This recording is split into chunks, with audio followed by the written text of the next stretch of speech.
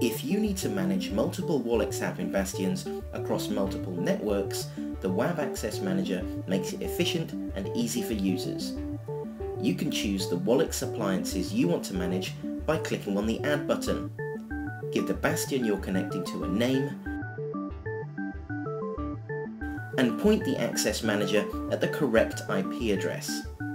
You can then use the API key supplied by the bastion to securely verify the connection has been successful.